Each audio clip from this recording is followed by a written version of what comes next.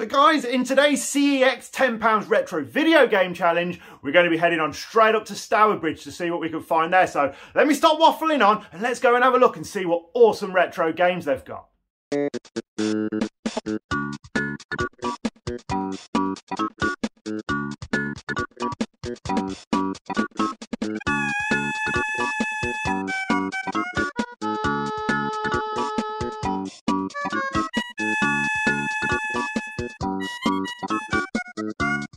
Let's have a look now what you got. You pleased with the condition? Yeah, the condition's pretty good.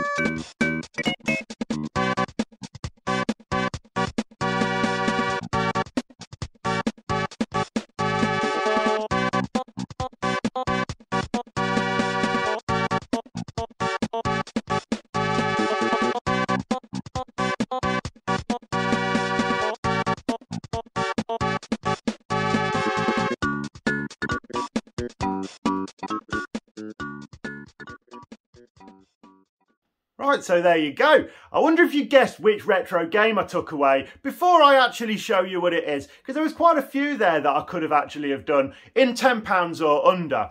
But the one that I chose to take away was exactly £10. And that wasn't an N64 game like it has been in the last two videos. I went a little bit older this time, but stuck with Nintendo.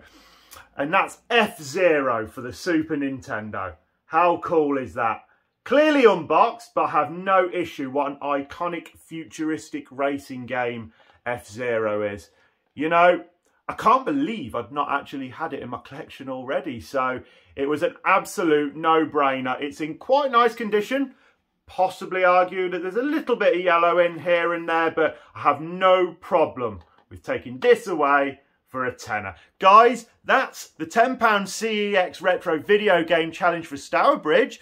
If you have any ideas or any suggestions for future challenges, future challenge ideas and such for CEX, or I suppose any other game shop for that matter, but with CEX being so common for retro gaming in the UK, whack it in the comments below and let me know. I can have a right laugh with this one. Obviously, there's the guys that sometimes show up in other videos, my friends, so we can get them involved. Is there any way I can get you guys involved? Just stick some ideas down below for challenges going forward, guys. I'd really appreciate it. Look, consider liking and subscribing if you've not already. Please take care of yourself, and I'll see you again for another video soon.